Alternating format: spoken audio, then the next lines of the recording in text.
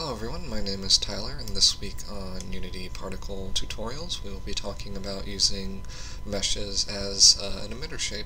So to start off with, I'm just starting off with the default particle system this week, and I'm back to the default project. We don't really need to use any of the Angry Bots project fancy meshes or anything, so we'll just be sticking with this project for this week.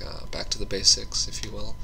So I guess without further ado, let's start the tutorial.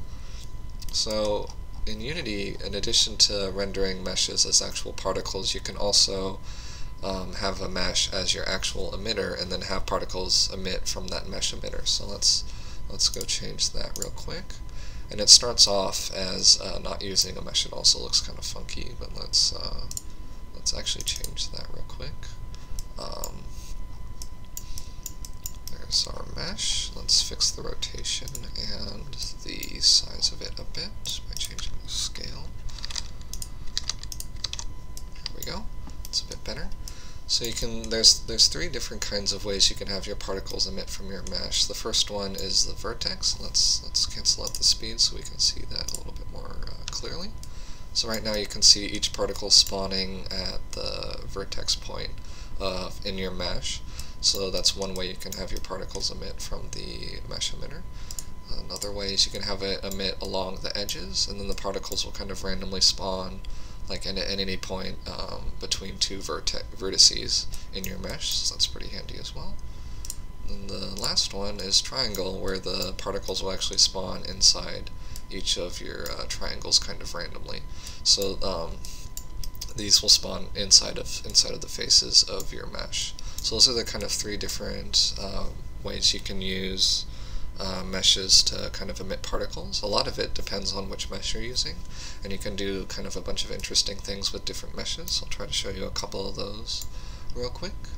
So if we set it back to edge, then have a few more particles spawn, and then give them a bit more, a bit of speed.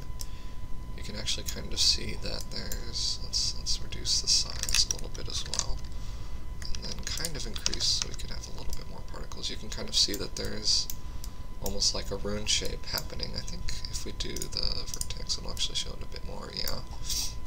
So you can do kind of funky different shapes using meshes.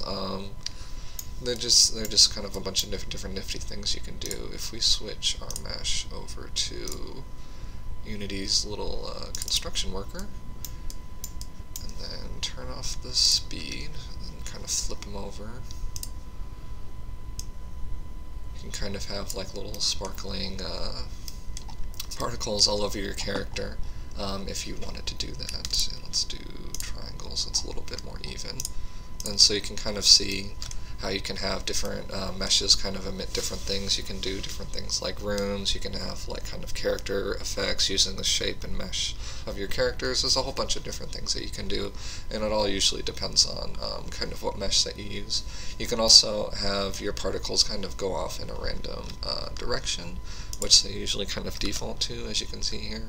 But you can make it a little bit more random by selecting that, or if your mesh is actually flat like this, they'll all be going upwards. So if you do random direction, you'll be able to have them go in a random direction. But if your shape is a little bit more complicated, they'll kind of default to that random direction. So that's about it for this tutorial. I'll be trying to do some research for some other tutorials that you guys might be interested in learning about. But yeah, that's about it for this video. I hope you all enjoyed it. If you have any questions, please feel free to leave them in the comments, and I'll try to answer them to the best of my ability. But thanks again for watching, and I hope to see you in the next video.